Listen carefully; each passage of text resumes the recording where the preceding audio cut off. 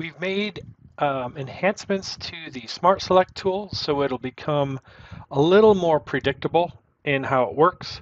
Many of you know that when you use the Smart Select tool, right here, Smart Selection from the bar up here, the idea is that you click and you click and hold, and as you drag up or down on the screen as a gesture, it will select more or less data branching out from where you are based on some crease angle and filtering, triangle edge filters there.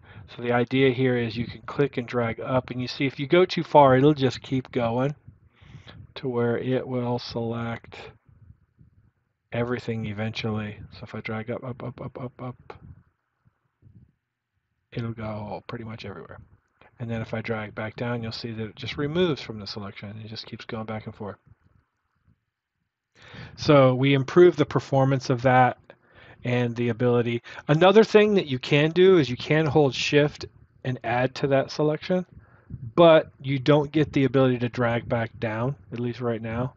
So you see that I can shift select and do it again, but don't plan on going back down when you're done. So if I do that, I'll just try this one more time. So I'd go all the way up, and then I'll just come to this side. And if I go a little bit too far, let's say I go too far, and then I drag back down, you'll notice it doesn't remove. So that's something to be aware of. But you can always combine this with another tool where you click and drag, and then it will let you hold control and click and remove areas like this, which is kind of interesting. But most of the people, what they will do is then toggle over to another tool, and if I hold control and remove and turn off my visibility there and select it. So that is the Smart Selector tool and a little bit of how that works.